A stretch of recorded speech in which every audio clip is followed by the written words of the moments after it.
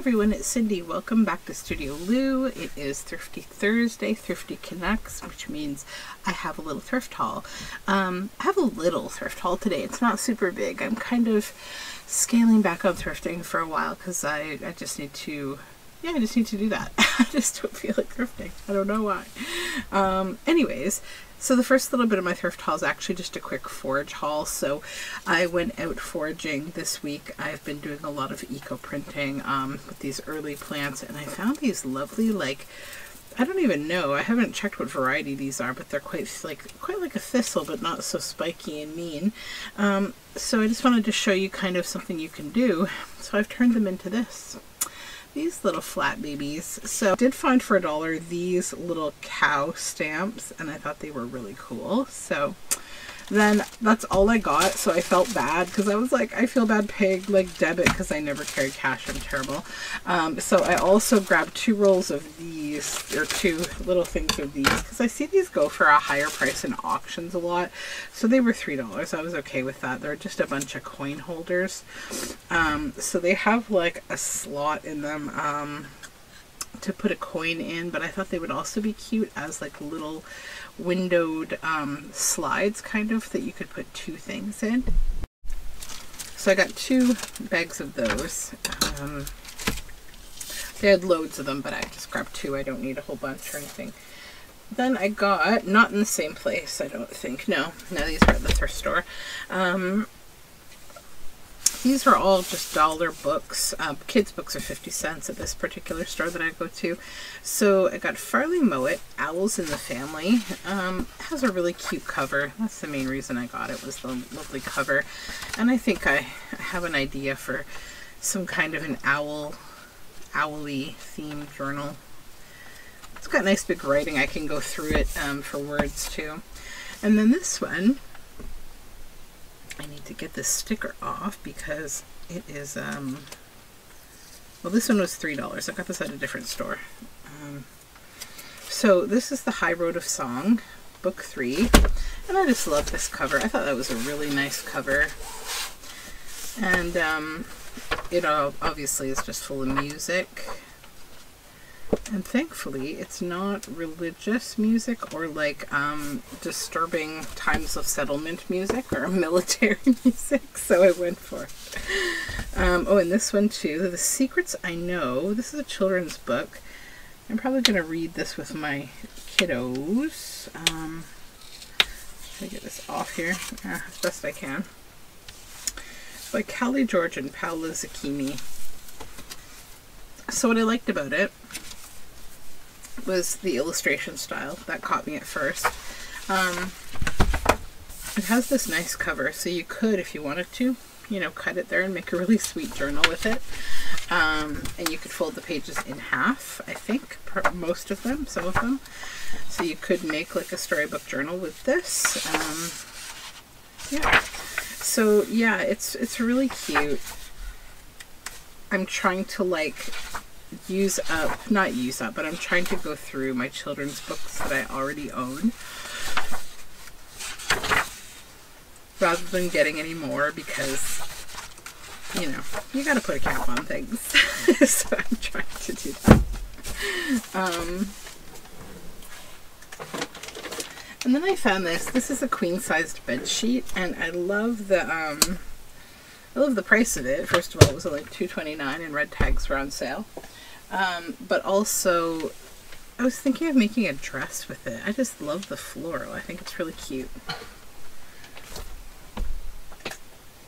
And then I found this. So yesterday we decided, my daughter had a class, or a group thing that she goes to, and we take my son out and we do a little shopping. So this is Fairies Toile. I don't know where this comes from, but look at this pattern on it. It's really cool. It's like all, let me start from one side here. So here we have like a little girl with a watering can and a shovel, and we have a bird, we have a lamb, and a gate, a beautiful gate with this bird, and then like these kids, and here we have fairies and this little you know, kid with a little horn. Then, you know, kids looking at fairies over a fence, and a fairy and a pile of, you know, leaves, and just lots of different things. These kids on the fence.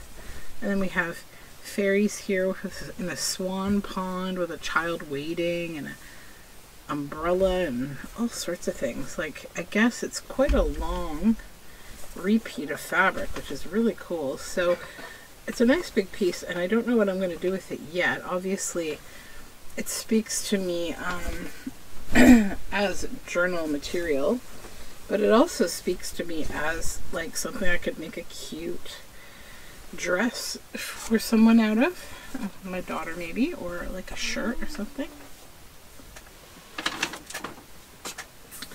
The last book that I got was this one, The Children's Wonderland of Stories, and I'm going to just take the price tag off so it doesn't mess with my book, Bracken Books. So I love the cover of this. It's missing its paper, you know, cover, but it's like really nicely patinaed paper with nice illustrations.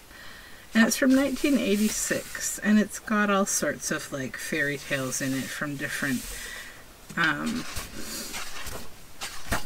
writers and collections. So some of this, like, I mainly grabbed it for the words. I love the words, but there are some really lovely illustrations as well. And these are from older books. So these are much older illustrations than what this book is, because I have some of them in different books. Like some of these, like the Water Babies, Robinson Crusoe, they've been in collections before. And we have some very white pages in the middle. It's funny. A little bit of color illustration. A few plates, I think, in this book. But I saw enough of these kind of great illustrations and the words and the size of the words, because believe it or not, my word snippet jar is getting very empty. My box of words, I need to do some word snippet work. Okay, then just a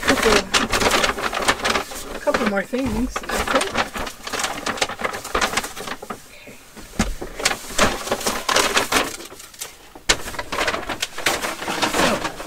Sorry, I gotta get rid of this paper bag.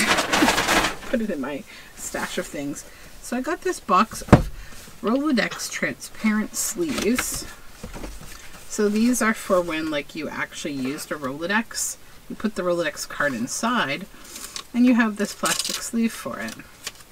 And I thought we could do something fun with those. So, and I don't have any of these. I have cards, but I don't have the covers. So kind of cool. And then I found this punch. It's a Creative Memories Collection punch, the Fancy Square Maker. And it comes with a little container to put your fancy squares in with the same pattern. But it's like a little smaller. So let me show you what they look like.